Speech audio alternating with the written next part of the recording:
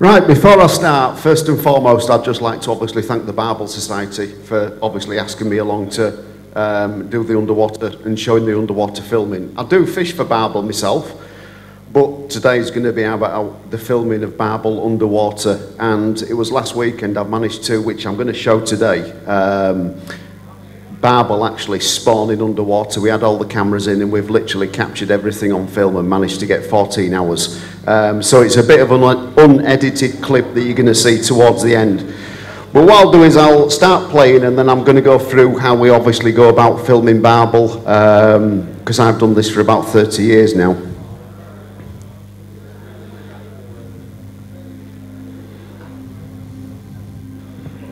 So rivers for me have always held an air of mystery, to be quite honest, and I think it's a world that we know very little about, because I think in the UK there's only really myself and the likes of Jack Perks that are doing obviously the underwater filming.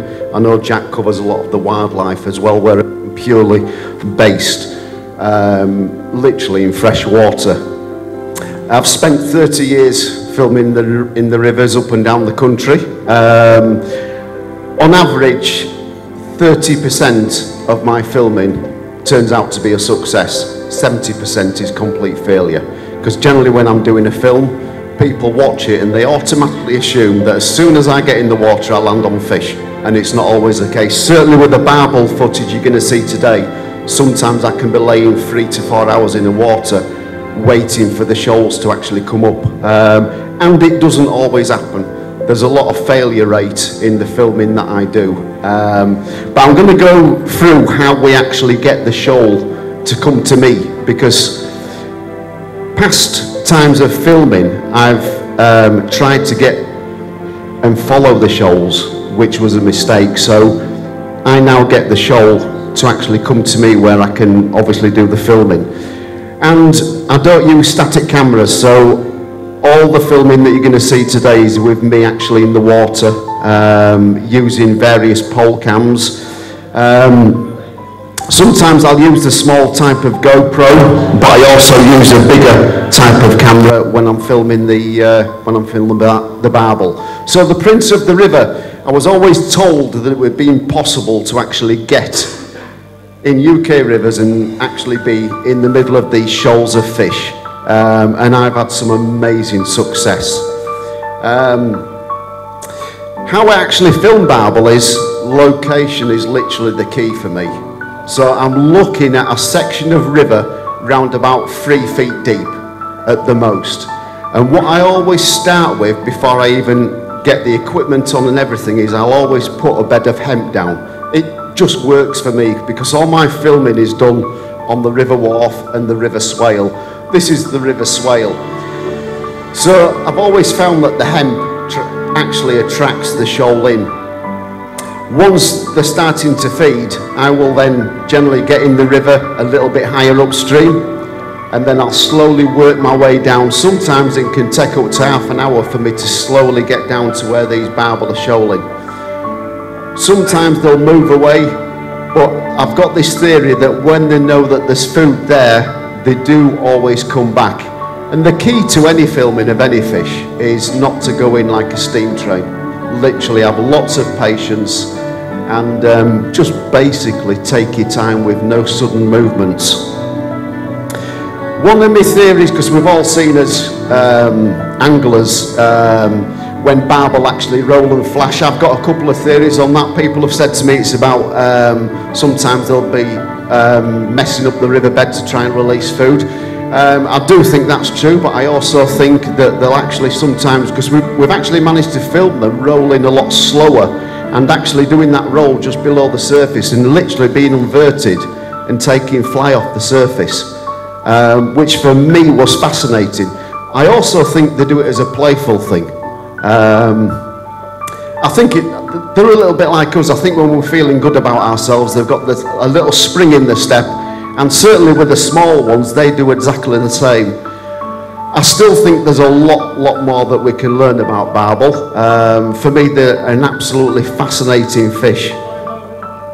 Pardon? Oh, sorry. Barbel actually have the ability to alter riverbeds.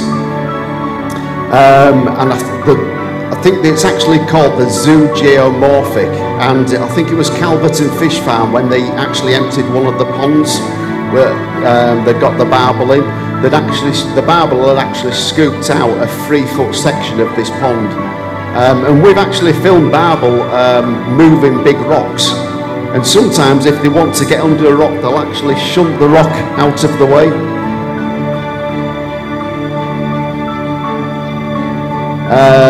They'll also pick up river debris as well with the mouths and move it to the side and actually deposit it, and then go back and they'll actually start feeding.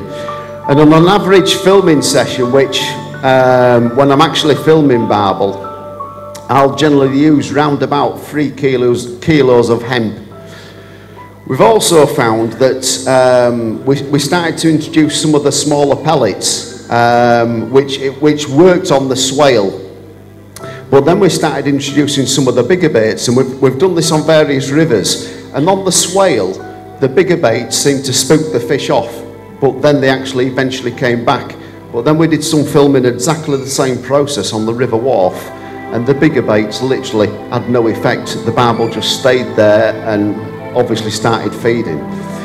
So a friend of mine actually decided to pick up that he'd start obviously using the smaller baits. Again, I can only really comment on the likes of the rivers that we've been filming on the various sections, because barbel, although they have the same characteristics, I do believe in certain rivers they may operate slightly different. They're also I find them to be a very social creature, to be quite honest. They certainly operate in a shoal, and I think one of the problems now I'm facing when I'm filming in rivers is there's a lot more water users. So we're getting the paddle boarders and the canoe people come in, and on many occasions I've been filming and the canoes come through and the barbel have literally just shot off, but they've always returned about 15 to 20 minutes later. But yeah, that's one of the biggest problems I'm now facing, is there's obviously a lot more water users obviously on the river. One thing I'd like to try and do is to actually get barbel and actually film them taking fish, because I do know there's a lot of my friends that are anglers actually do a lot of spinning, and they've actually caught barbel on lures, and they've obviously got the pharyngeal teeth actually based in the throat as well, because I think this is something that Jack Perks picked up on as well. Young barbel, because we did some filming last year, and last year I think it was in the Angling Times they mentioned that there was a possible barbel boom, and I think last year for me was probably one of the best years of filming young barbel. And I've literally now got, apart from the larvae stage where they're just hatched, I've got the entire life cycle of barbel on film.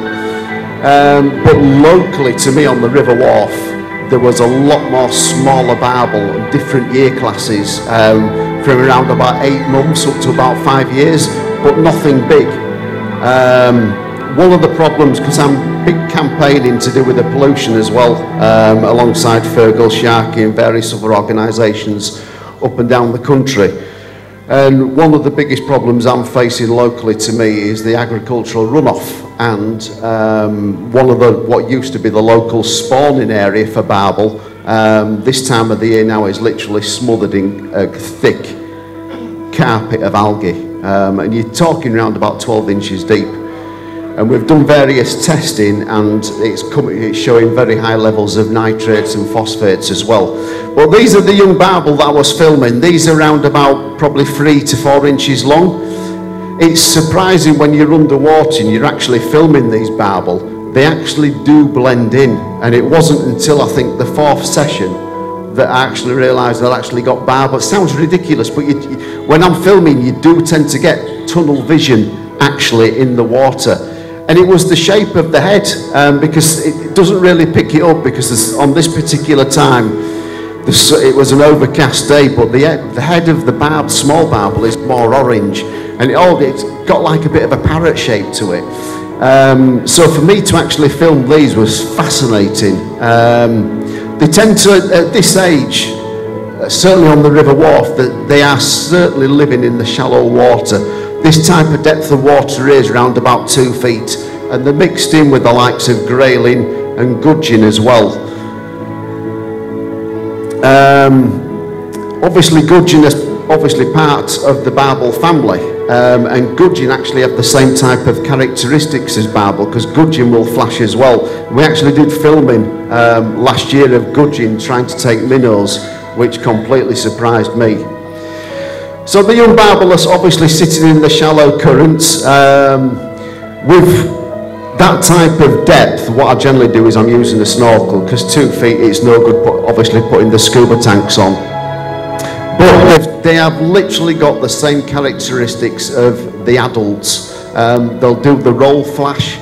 They tend to be a lot more dispersed at this age as well, to be quite honest, as opposed to being obviously in more of a tighter shoal. What is interesting is when I'm underwater is the view that I have from underwater actually on the riverbank, and even in the murkiest of water I can actually see everything that's going along the riverbank. The view you've got from underwater looking up is absolutely fascinating. And when I am underwater, I can hear people talking on the bank. It's surprising how far that sound actually does travel. What I have found as well is that when Barbel do get spooked, they will return quite easily, certainly at this age. And I think one of the main things I picked up with these is they literally have no fear of anything.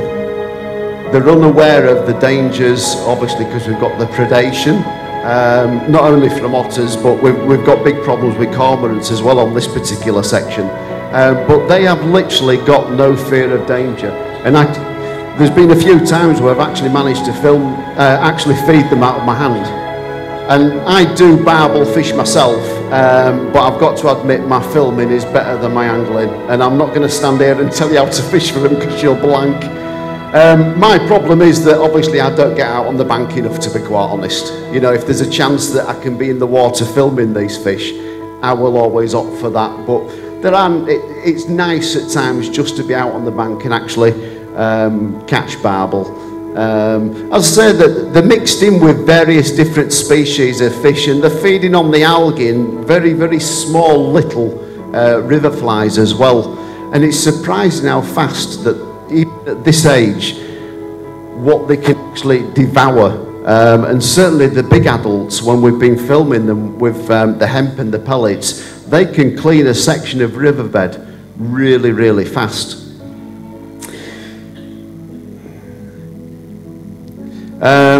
Young Barbel tend to, obviously I've said they tend to be a lot more dispersed. Through my filming, compared to when I started 30 years ago, I'm now finding that the Barbel tend to be more in pockets, as opposed to be more dispersed throughout the river system. So for me, it's finding these locations, and obviously the problem with rivers is that obviously you get the floods coming through each year, and this particular site that I film at, every year is a completely different area. It's like entering a new section of river, because obviously it's changed, the shingle and the rocks and everything have been moved. And I think for me that's the fascination about rivers, is that you've got these cycles that the river system actually goes through, making them quite unique, to be quite honest. But I know when I started filming,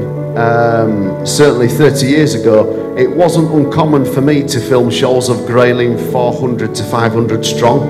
I'm now filming them in pockets of about 30 to 40. So there's big changes going on. I think obviously the amount of sewage that's going on in some areas, because certainly to me there's one area it's been decimated with the amount of sewage that's going in. How we tackle that and get through that, I'm quite unsure. It's going to be very, very difficult. One thing I want to try and get into this year is moving on to the baits that as barbel anglers you use, and I'm wanting to try and adapt a type of camera system so that we can actually film barbel taking the baits, because as far as I'm aware I don't think there's actually any footage of a barbel actually being hooked and played underwater. And again, a lot of that's down to luck. You can only plan it so far, and then you've got to it's purely down to luck. I did try it actually. 3 years ago on the River Swale, and literally it was a complete failure, absolute disaster. We actually have filmed them where we've actually put the odd static camera in, and the Barbel have literally taken all the free offerings and literally left the hook bait. You know, and it's surprising, you know, if there's something untoward, I do think they do pick up on it, to be quite honest. As I say, coming up soon, we've got the spawning footage, which for me, hopefully should be a real eye-opener. So yeah, locally to me, the Barbel haven't, these types, they haven't actually returned the shallow water. I've never managed to film them in winter either. It's always been summer. I've never managed to find the locust, because obviously they move into the deeper water. The problem with rivers and filming is that I'm literally governed by the weather. So any form of heavy rain literally will destroy anything for me filming wise. And that's the biggest problem that I'm finding now, is that, you know, I'm tending to get small windows of opportunity to actually get these fish on film. But yeah, literally to be laid next to these fish for me is just absolutely amazing. You know, I never really thought it'd be possible. I know there's a guy out in Italy, and I think there's a picture on social media that does its rounds every year, and he's actually sat in the middle of a shoal of Barbel feeding them, you know, and I think, oh, I'd love to be doing that. But yeah, they're an amazing creature. I think how they feed is fascinating, because they obviously suck up everything and they filter everything through, but the power that they've got surprises me the most, because often when I'm in the water, sometimes they can whack the side of the camera and it's as if the camera's been hit by a steam train, and you can literally, you get a shudder right the way through your body. They are extremely powerful fish. Again, unfortunately, they've been heavily predated, obviously by the otter. Locally to me, the numbers are extremely low. I know certainly back in the 80s, we were getting, in the fishing matches, we were getting bags of chub at £100. They've more or less all disappeared, and it's just predominantly Barbel really, more than anything, but they're not there in the numbers. But last year's filming was encouraging to see all these different year classes, and considering I've filmed at this particular site for over 30 years and never to have seen them at this particular section, for me was an absolute bonus. You know, as I said, you know, when you are filming in rivers, because sometimes I'll actually do some filming on during the night, maybe 10 o'clock at night in winter. And the problem with that is you've got to land on the fish immediately. So you've got to do your homework beforehand. But the biggest problem about filming at night in rivers is that you've got your limited vision just with the underwater video lights. And I think probably one of the worst times, which was about 10 years ago, I came across a fully dressed porcelain doll while trying to find Barbel, and it scared the living daylights out of me. But I had to go back, and it was just literally the eyes appeared into the torchlight, and that was it. It did it for me. Whether it's my imagination, certainly filming on a night in rivers, even the bough of a tree can take on the form of a severed limb, and I swear blind it's my imagination.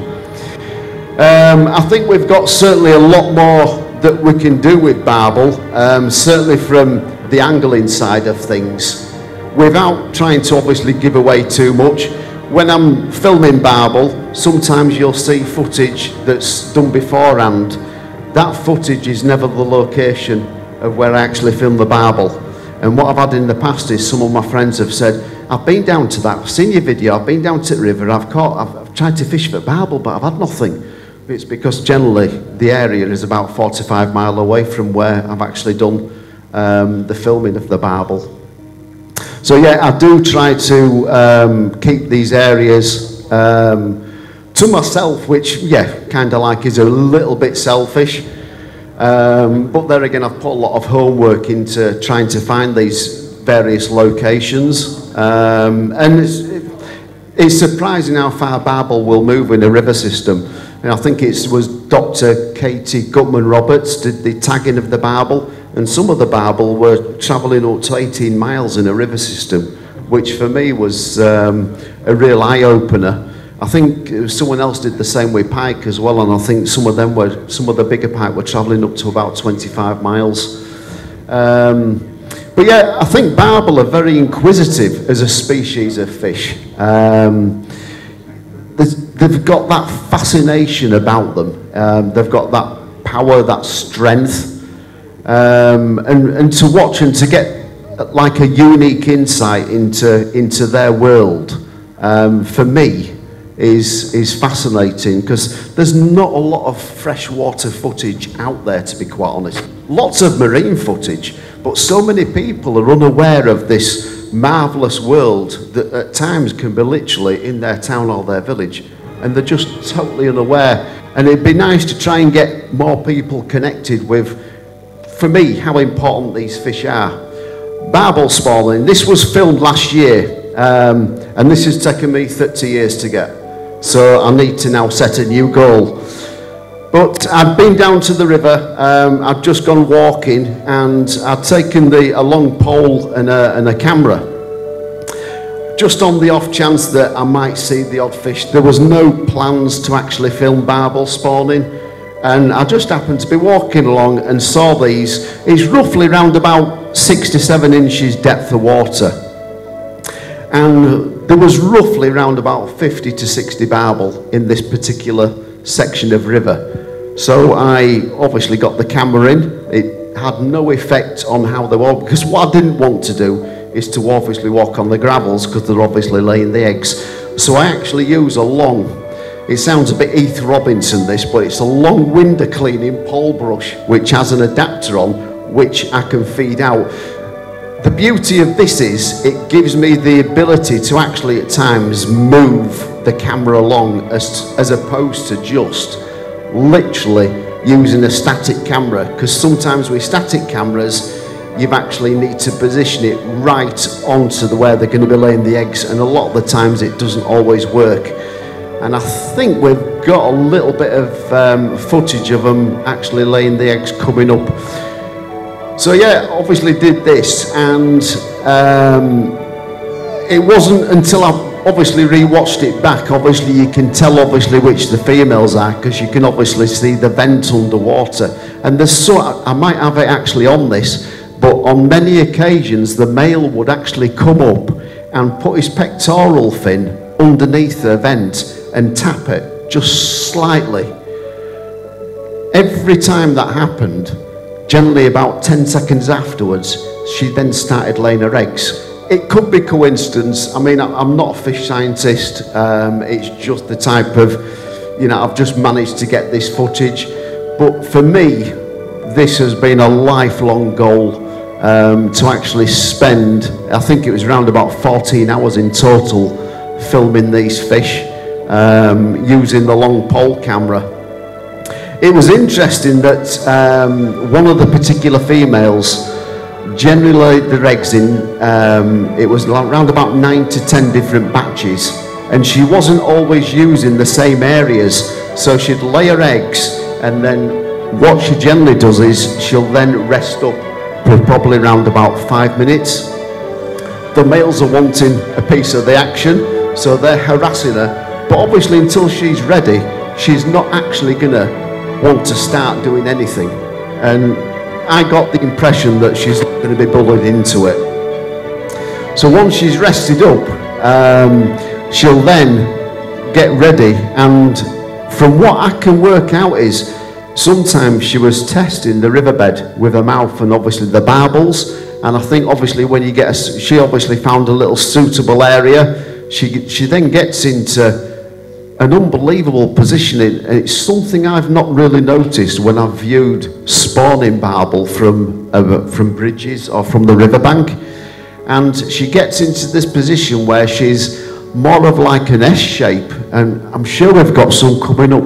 I know there is some on here,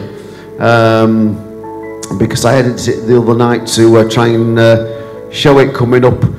Yeah, I think this is the one coming up, yeah. The problem when I'm filming, this type of footage, you're filming blind.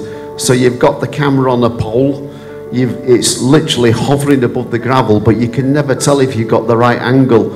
So a lot of the times you're thinking, I'm doing all this, I'm spending all these hours, if that footage isn't, and there's times it could have been angled a little bit better, but I think for a first attempt underwater, I think it's fascinating to actually get this type of footage, which there's not a lot out there of barbel spawning footage actually underwater. There's plenty out there when obviously people have been filming them from bridges and riverbanks.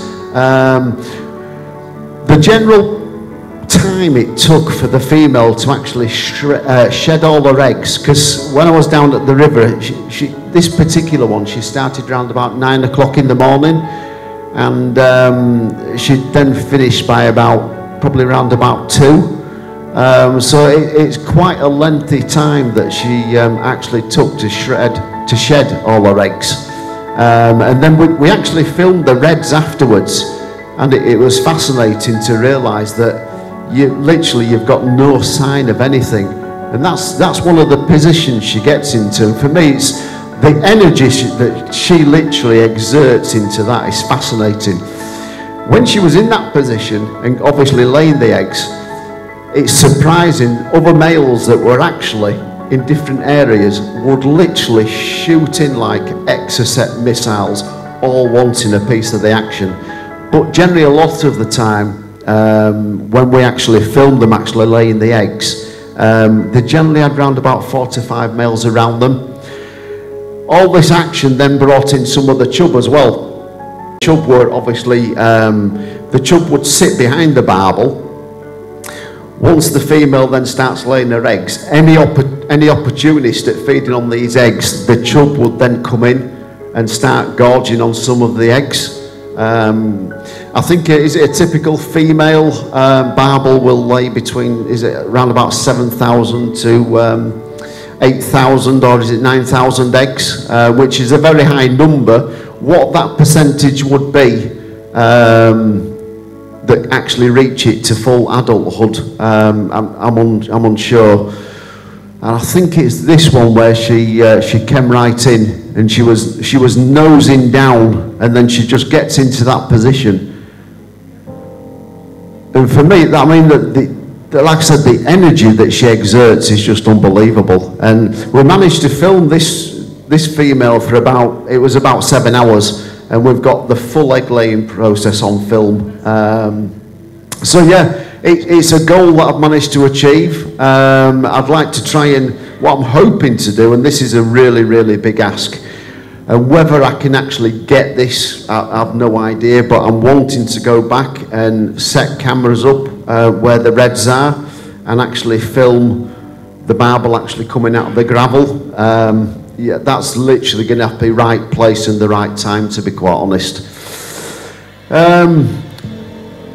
One of my main concerns locally to me is obviously the other water users and the canoeists and paddleboarders.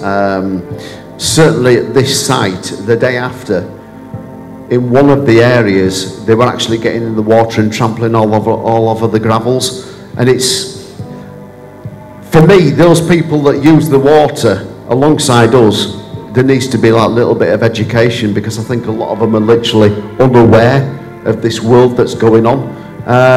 The problem is, in today's society, if you say anything, you do tend to get a lot of abuse. Many times I've been in the rivers and I've had stones and all sorts chucked at me. I've even had used nappies as well, from where toddlers have been paddling. So yeah, for me, rivers hold that fascination, but they're under massive pressure at this present moment in time. And I certainly think we would need to try and do a lot more to obviously encourage them, because, you know, the future, if it carries on, for me, is looking very, very bleak. Because each year I get filming in the river, it does get harder and harder to find these shoals of fish, to actually get them on film. You know, when I look back to previous years, we seem to be going backwards, when I personally think we should be striving to go forwards. And I think with rivers, the problem is people tend to look at them as unimportant. And for me, the habitat and the ecosystem and the life that these rivers support, not just for obviously the fish life, but other wildlife as well, for me is of major importance. Just touching back on the sewage issues, in September 2000, the then chair of the Environment Agency published a report that the rivers at 92% health. I think it was then in 2020, the Environment Agency chair did the same type of report, and obviously England's rivers were classed at 14%. So that's, for me, that we are going backwards, we are losing a huge amount, and changes need to happen. I think our rivers need to be encouraged to thrive. I think there's a lot more we can do, as it was touched in the Q&A question time, over the predation, which isn't going to be, that's always going to be an iffy topic to cover, but I think it's an important topic, to be quite honest, because for me to see, you know, the decimation, you know, it's sad, you know, because I've spent literally half my life in these rivers, so for me they've been a massive part of not only my filming, but my own personal journey as well, to be quite honest. So at this moment in time, I'm quite undecided how we're going to go about the Barbel footage spawning film. We're not quite sure how to actually do something, but we're going to look at some type of published video that we can obviously bob online. I know, is it Springwatch have been in touch, they're possibly interested, but I generally know with TV work it's such a nightmare to actually get involved, because they're wanting everything for nothing, and then they want the rights to the film, and you know, I think this type of footage I really need to keep to myself. And again, for obvious reasons, when I was filming the spawning Barbel, when I do the video, there will be some drone footage, but that actual area will be completely different to where the Barbel have been filmed spawning. Again, it's just down about protecting site, and that's one of the reds where those minnows are. It was around about probably 12 inches long, unsure about depth, but again, you've literally got no idea that under those pebbles is the next generation of Barbel, and I think it's quite amazing, to be quite honest, that you know, this goes on literally on our doorstep, and getting that unique insight into actually seeing a world which we know little about, for me, is just fantastic. So I hope you've enjoyed the video footage. If anyone's got any questions, I will try and answer them the best I can. If not, then thank you ever so much for listening, and I hope you've enjoyed it and you've obviously picked something up that might improve your angling with Barbel. I know a lot of you probably won't need any improvement, so it might be me, it might have to be me that watches it. Any questions or anything? Yeah. That was last weekend, last Saturday and Sunday, yeah, which I thought was very early because the water temperature was 8 degrees. I always thought the water temperature had to be a little bit higher. So yeah, that surprised me the most, to be quite honest, but yeah, 8 degrees was the river temperature.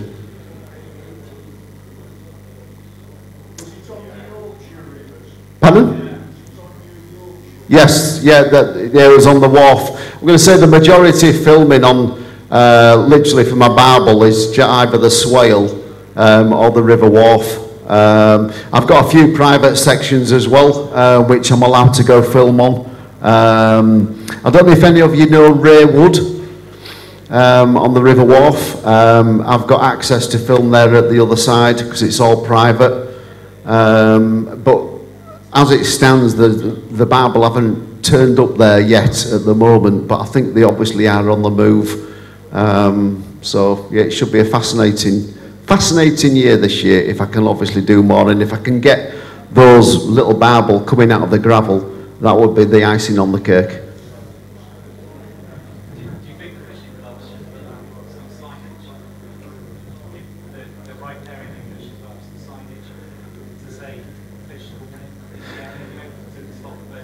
Yeah, because I've no idea why, but I've been added to a stand-up paddleboarders group. Why, I don't know. And actually sent them an email about saying, can you try and avoid the shallow gravels? And they were quite obliging. Whether that gets passed on or not, I don't know. But yeah, I suppose it's one option, because I know certainly locally to me, the angling club are doing a lot more work to do with restoration, to do with river habitat, and this, that, and the other. And I think anglers themselves, because there's times we tend to get a lot of bad press, but generally we do care about the fish. And I think there's a lot of clubs up and down the country that I know of that have done some amazing work, restoring some of the habitat and that. So yeah, I think the clubs up and down the country are amazing.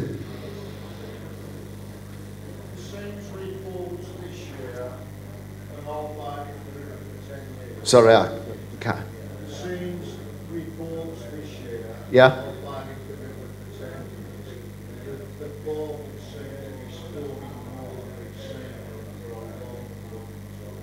Yeah, I was going to say, certainly when I first started out, trying to find barbel spawning was very, very difficult, but certainly last year, there was certainly a lot more sections, certainly where there was potential to actually get barbel spawning on film. And this section where I filmed them on the river wharf, literally, because of the floods, I think it was January and February, brought down a load of gravel and actually created this bed, which is round about underwater, making it about 5 to 7 inches deep.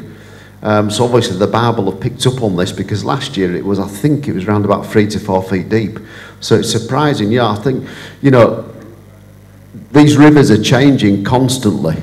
It is fascinating to see how these changes occur with obviously the moving gravels.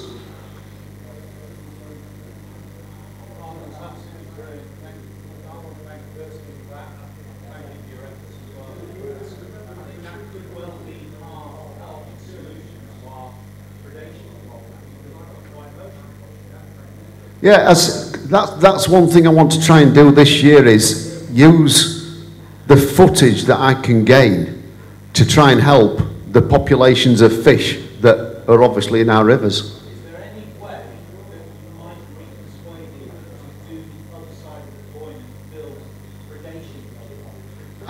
I'll film anything. I've been in rivers and filmed the sewage. For the panorama programme, I ended up they asked me if I'd get in a proper discharge. I'll never do it again. But yeah, I mean, by the time I'd finished, I was covered in everything. I won't go into details because there might be young ears here, but it was vile. So yeah, I'd film anything. Yeah. Yes, yeah.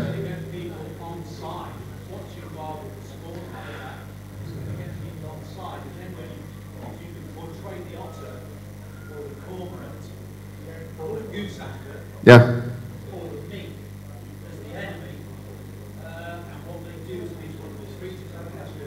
Yeah, because I don't think there's actually that much out there about the flipped reverse side of the coin, is there? So yeah, I'll film anything, mate. Yeah, lovely. Thank you very much anyway.